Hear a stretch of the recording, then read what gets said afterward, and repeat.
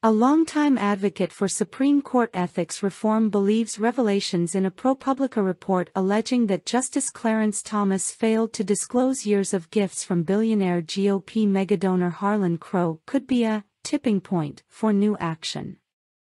Senator Sheldon Whitehouse, Democrat, Rhode Island, said the revelation is part of a broader pattern.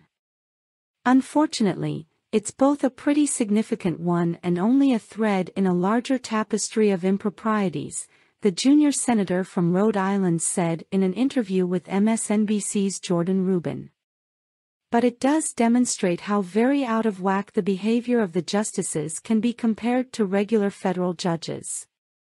I don't think there's another court in the country that would countenance a member accepting this kind of hospitality without reporting it.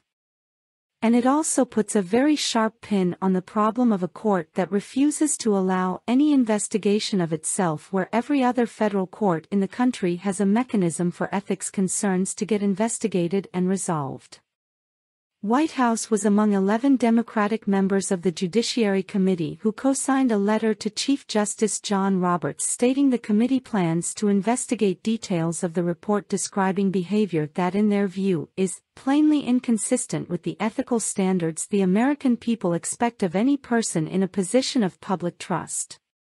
Whitehouse said the Supreme Court has shown an unwillingness to self-police, and he questions whether it even has the capacity to do so.